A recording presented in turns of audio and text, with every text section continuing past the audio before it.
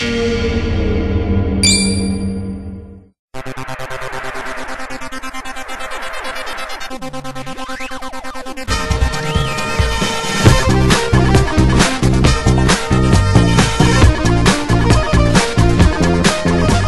guys, welcome back. This is Matt Chat number 108, featuring the fourth part of my interview with the Sensible Software founder, Jon Hare. In this part of the interview, we talk about a lot of different things, but we mostly focus on three games, Mega-Lo-Mania, Cannon Fodder, and Sex, Drugs, and Rock and Roll. There's a lot to cover, so without further ado, here is Mr. Jon Hare. Do you have a short list of superstar developers or programmers you like to work with? I think in my mind I could pretty much stitch together the perfect team of guys, and I think also that, you know, different formats demand different skills, and one thing which I learned with watching Chris and the Commodore 64 and the Amiga, and some of the other guys in the Amiga as well.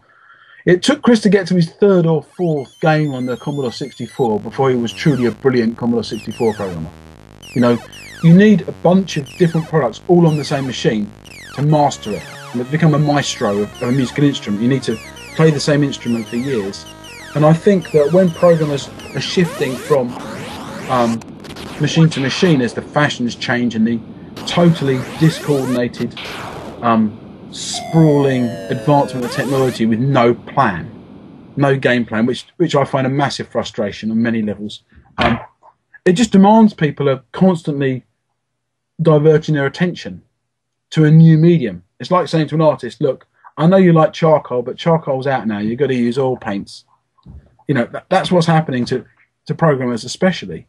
And you'll notice sometimes towards the final phase of a machine's life, you'll get the odd product which is brilliant. Now often it's coming out too late now, like the machine's already, they don't sell it in the stores anymore and they're pushing forward the next version of the machine, but that game could be technically brilliant for that platform. And that's the kind of time a programmer needs, or a group of programmers need, to really become masters of their field. And you know, one thing which I think everyone forgets in a horrifically over-commercialized world at the moment is that after 50 years, people only remember the really massively important, groundbreaking pieces of art in the different media, and everything else is just forgotten. It's in the dustbin of forgotten stuff. And I find it very depressing that over 95% of people in the games industry don't seem to care. You know, I wish they'd think more with their ego and less with their bank account. We should be there trying to make that next brilliant thing. You know, we should be really striving to do that. That takes publishers to back people like that, to take educated gambles, to not just keep on going for the safe bet. And it takes developers to really push the boat out and actually to have the honesty to admit, actually, you know what? I'm just an X Factor singer. I'm not like a genius new singer bringing something to the table. And I really hope that we can get out of this over-commercialized cycle, which is kind of sucking away all the energy of all the creative people pretty much in the creative media world at the moment. We're forced to, in order to make money, we're forced to play the dull game. And, you know, history will remember how many games from each decade? One, maybe two. You know, how many great novels can you name from the 18th century? I don't even know if I know any. Robinson Crusoe. I don't know when they're written. But, you know, the point is that that's what it boils down to. That's where our ambition should be. You know, I'm not convinced I've done it yet. You know, the best game I've made, the most famous one, is Sensible Soccer. I'm not convinced that it's innovative. It's not original. It's not creative enough. It's a really good game, but it's not. I don't know, John. What about Cannon Fodder? I mean, that seems to be a really I mean, it's a really fun, addictive game, but I mean, there seems to be a profoundness, profundity to it, political statement, if you will. I think Cannon Fodder is a really nice. It turned out to be a really nice combination of a great game and just the way politically it fell in place. It wasn't planned like it. Again, it evolved to be that. We didn't plan to have people thinking about dead soldiers and putting their names up and stuff. That wasn't the start. The start was a control system of 4 guys wandering around firing bullets in the screen and thinking, oh, group combat, that's not been done before, that's interesting. That's how it started. Then a few bit of level design and evolving levels, and then rank progression, then this big empty screen with guys queuing up on a hill and nothing happening. And what can we fill the hill with? Oh, graves is a good idea. This is how it happens. Okay, so we've got graves. Maybe the guys with bigger ranks should have bigger graves. That sounds like fun. And then we did okay, so they're going to go up in ranks. So we should show the names of the guys who are going up in ranks.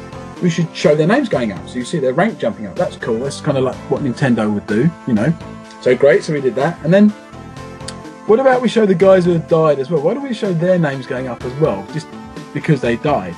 And then when we did it, we suddenly realised how many people were dying. We didn't realise how many people were dying until we put the numbers up ourselves to just test it.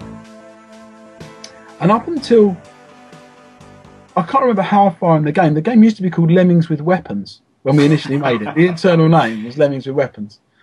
And I can't remember if the Cannon Fodder name came up after we got that list of names going up, But obviously it just added, it kind of obviously captured that remembrance of the war dead thing, and then the music kind of gets added to it, and the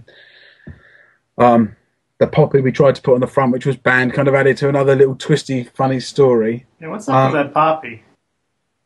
We put the poppy on, which was spot on. I mean, it was absolutely spot on for the game to put a poppy on the front about what the game's about.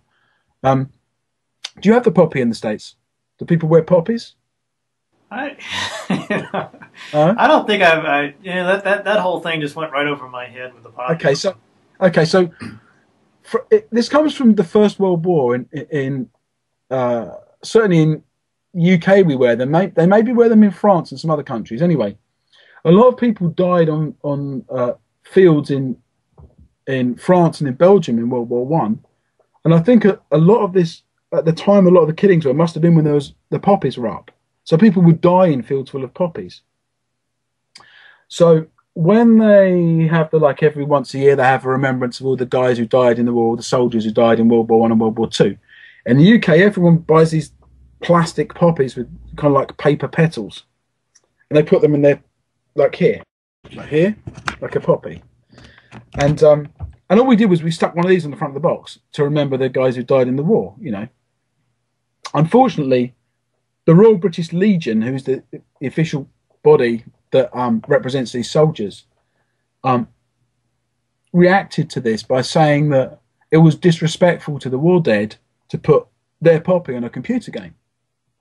Now, obviously, they hadn't played the game and didn't understand the game, and we're talking about a massively different generation of people, who were not gamers by any stretch of the imagination, and they didn't really get what the game was about.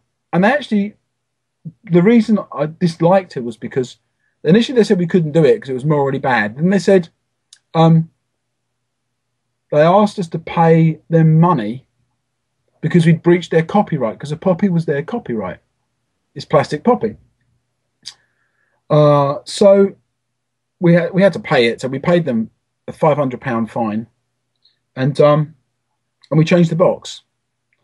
And I must admit, I've never, ever bought a poppy since, because I bought 500 bloody poppies in 1993. And I was quite disappointed at their attitude, really. I thought it was pretty poor. And yeah, so that was that, really. So we changed it to the funny camouflaged guy, and the box went green. Okay, so about Cannon Fodder, I know one thing that everybody remembers is that intro song. So I was curious, did you help write the song, or did you... I wrote the song. It's my song. Oh, it's completely your song. Yeah, I mean, me and Richard Joseph worked together a lot on music, and what tended to happen is I wrote the basic song, went to Richard's, we recorded the parts, Richard did loads of arrangement, added loads of other parts, and we worked on it together. We worked in a kind of writer, producer, arranger kind of thing. But yeah, Cannon Fodder, the war song is my song, and it's actually me singing. Oh, it really is. I was wondering. Yeah. Yeah, it's too bad you don't have an instrument hanging around. We could have you perform at that thing. Oh, I do. I can do it if you want. Oh, yeah. Let's go for it. I do find these days it's a little bit higher. The register's a little bit higher than I can sing. But hang on. I might make sure it's in tune first. It's out. Hang on a sec. It's out of tune.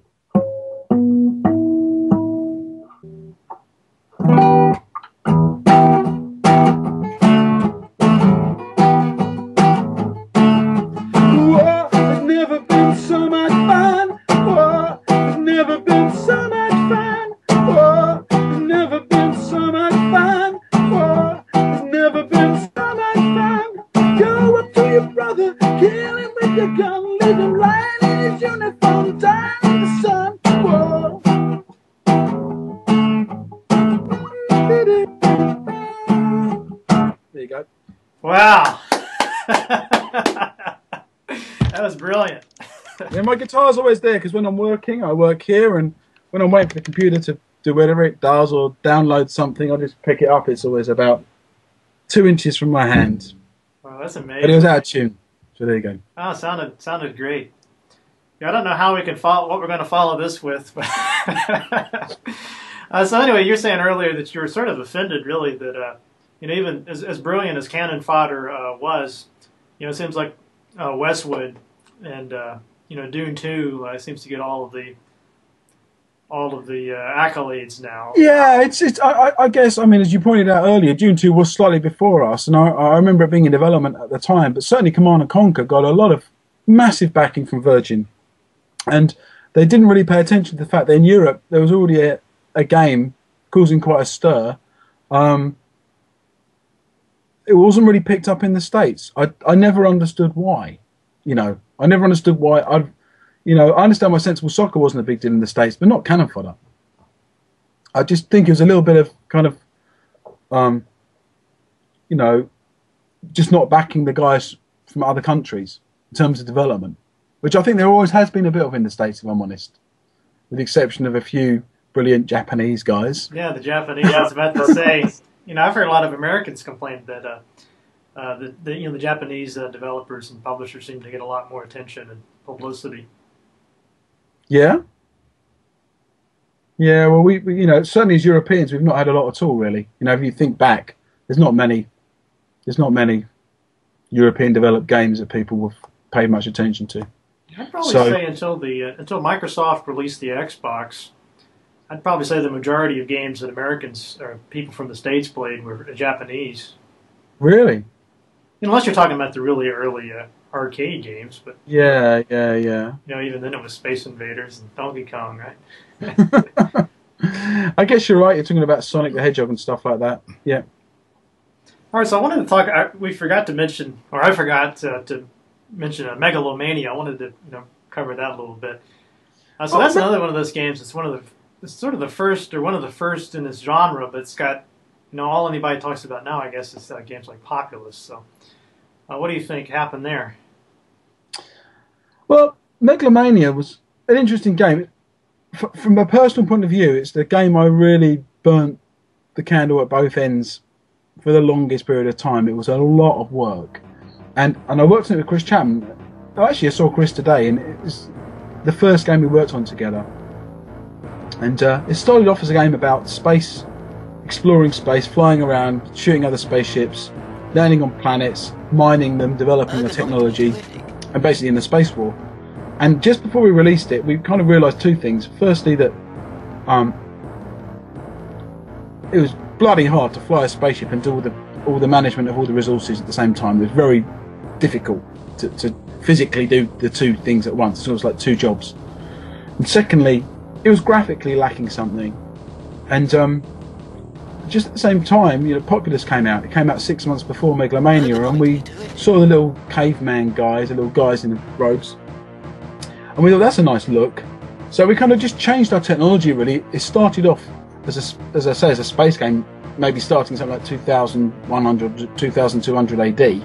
So we just ramped it back and started it in 10,000 BC with cavemen, and then we went, rather than going from the first spaceship to the second spaceship to the third spaceship, we went from cavemen to warriors in biblical times to Romans and Normans and so on. Right the way through Victorian era, First World War, Second World War, and nuclear weapons. It was a fun game. If you've played it, it's a lot of fun. Yeah, I'm pleased with Mega-Lo-Mania. It's a nice little cameo in the middle of what we've done. Yeah, now you said that it used some of that for Sensible Soccer, right? I saw a quotation about how Sensible Soccer was cavemen and kit. Somewhere I'm getting this quotation. Yeah, okay, let me explain what happened. So, Okay. so when we made Mega-Lo-Mania, myself and Chris Chapman were working a lot of late nights. It was a real pressure game at the end, and we would maybe for 2 or 3 months working every night in the office. And we were playing a lot of Kickoff at the time.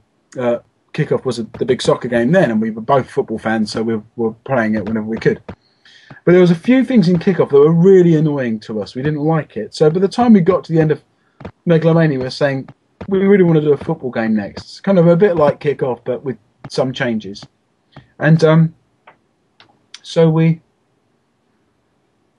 the first step was to take the Mega-Lo-Mania guys and dress them up in football kits. One day when we were near the end of the development cycle and waiting for some build to burn, I just did some art. I just took the cavemen and changed them into my team, Norwich City, playing football. And they were running around in the Mega-Lo-Mania world, these little football guys.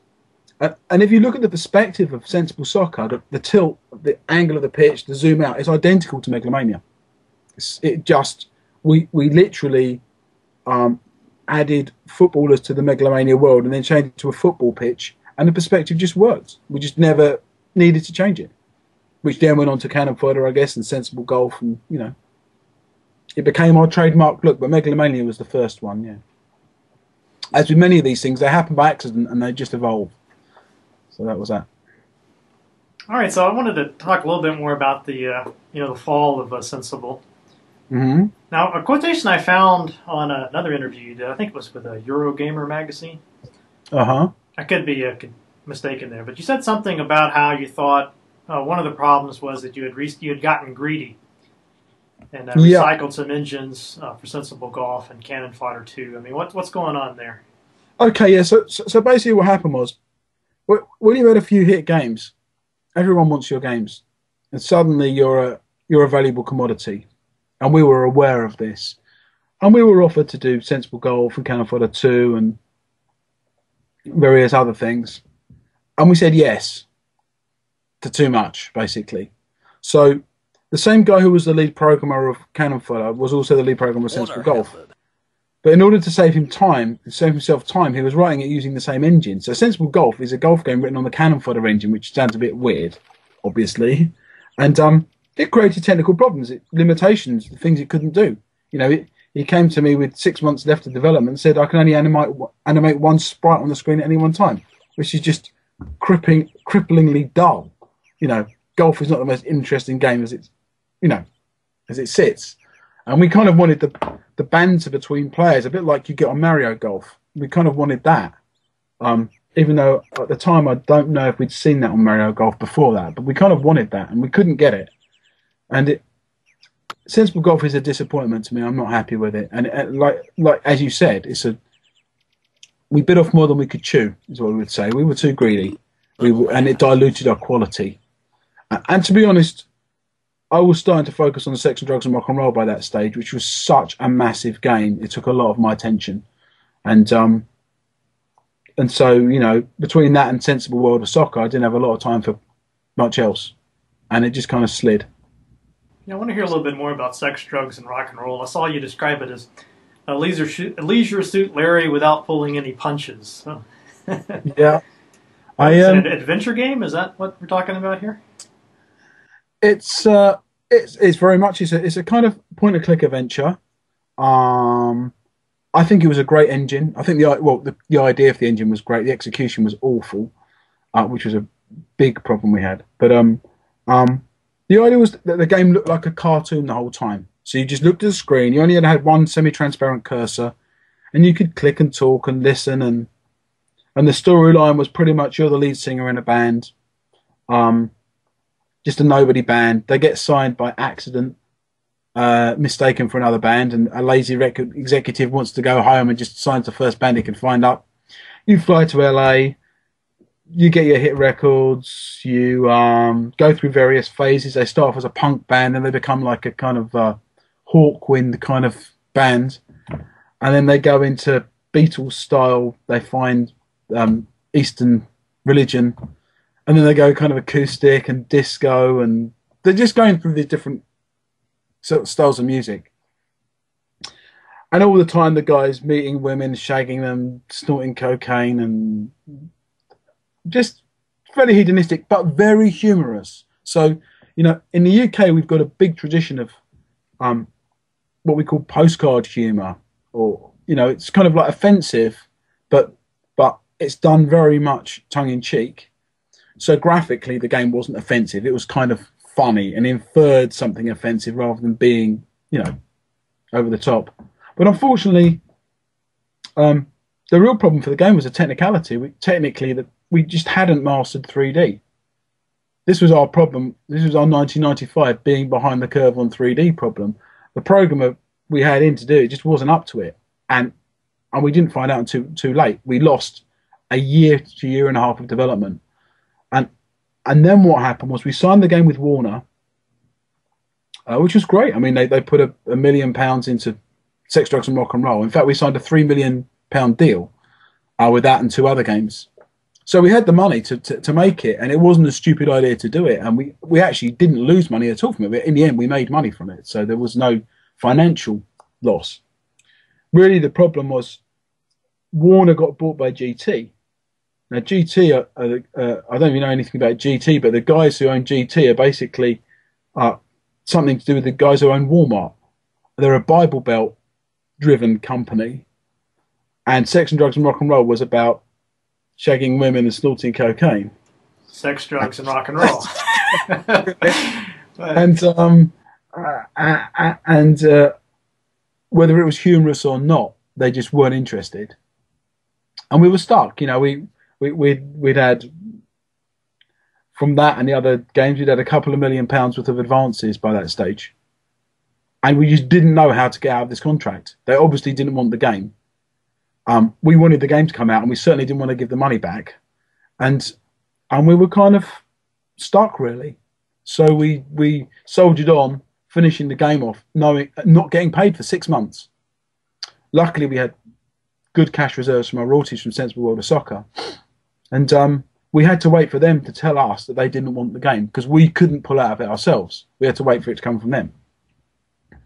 And eventually they did. They admitted they didn't want it. It got signed out, the contract. We didn't have to pay any money back. We also had a game called Have a Nice Day, which Chris was working on, which had some other technical problems. That came out of the contract. Sensible Soccer 3D stayed. We weren't happy with that. Another 3D problem we had, technically. We tried to sell Sex, Drugs and Rock and Roll on for about 4 months. But it required a big team. It required a 10-man art team. It was a massive game. I mean, initially when we worked it out, it was going to be on 16 discs, I think, when we worked it out at the time. And then it went down to 4 and maybe to 2. But it was technically not managed well. Loads of art. 75% of the art was finished. About 80% of the speech. About 90% of the scripting, which I wrote. I mean, it was a massive exercise in multi-branching storyline game, but unfortunately, technically, the engine just couldn't run it. So when we had tried to resell the game, which we did after we got it back from GT, we had nothing to demo that worked. Just our videos. I mean, we had a bunch of videos. If you look at the videos now, they show that they're quite dated because we're talking about very early CGI graphics. But it was just one of those things. The timing was wrong. You know, had it been 5 years afterwards when GTA came out, people would have been falling off their chairs to grab it from us. It was just not the right time. And people have said to me many times, well, why don't you resurrect it? Well, the answer is, well, look at the graphics. They look really dated. You're talking about, I mean, I've still got the script. It's there behind me, you know? So but we'd have to start from the ground up. We've got all the music, because myself and Richard Joseph finished off an album's worth of the music. So we've done that. But it's had its time. It's gone. You know, it's a chance, an opportunity missed. I put 4 years of my creative life into that game. It took me about 4 or 5 years to get over it. But it's like an old relationship that went wrong and you're upset and you've got over it. That's how I feel about it. And I'm really pleased with the soundtrack. I'm really pleased I made it. But it's gone. The chance is gone. Something new, please. And that's all for this week's episode. I hope you guys enjoyed that. Won't be back next week. I will be absorbing some ultraviolet radiation, oh my god, in Florida. Little family trip there. But the following week I should be back either with a 5th part of this Jon Hare interview or perhaps a retrospective. Let me know which one you'd rather see. Worst comes to worst, I'll do the retrospective and just release the rest of the interview. I probably got about 15 minutes of footage left, and I'm thinking about just releasing that in audio form, putting it up on Armchair Arcade, and just doing the retrospective. But let me know what you prefer. Happy to do either one. Now the toast this week comes from Stuart Feldhammer. Thank you, Stuart. We had a tough time narrowing down the selection, but I thought in honor of Jon Hare, I would select an English ale. And I found a really cool looking one. It's called Fiddler's Elbow and is brewed in Witney, Oxfordshire, England. So I've got Rather Excellent here. So let's fill her up and see what this tastes like. Alright, so let's give her a go. I've took the liberty of filling up old Rather Excellent before this because it's really difficult. I mean, let me put it this way. There's 2 arts you have to master if you want to drink from a drinking horn. One is filling it, because it's not like a typical glass, as you can see, and it's easy to pour in too much beer and it'll foam up and make a mess. The second part is drinking from it. If you drink too quickly or turn it up too high, it's going to have sort of slosh back on your face and get all over the carpet. And let me tell you something, guys. A beer on the carpet, not a good way to ingratiate yourself with your wife or significant other. I know that from experience. All right, let's give her a go. Very smooth, although I'm a little bit worried about Fiddler's Elbow and whether I may come down with it after drinking too much of this, so I'll take it easy. Alright, the quotation. Now the quotation this week is let me just give you the quote and then you can guess who it comes from. I think you'll be surprised. It goes something like this. I've always been driven to buck the system, to innovate, to take things where they've never been before. Mr. Sam Walton. See you guys in 2 weeks.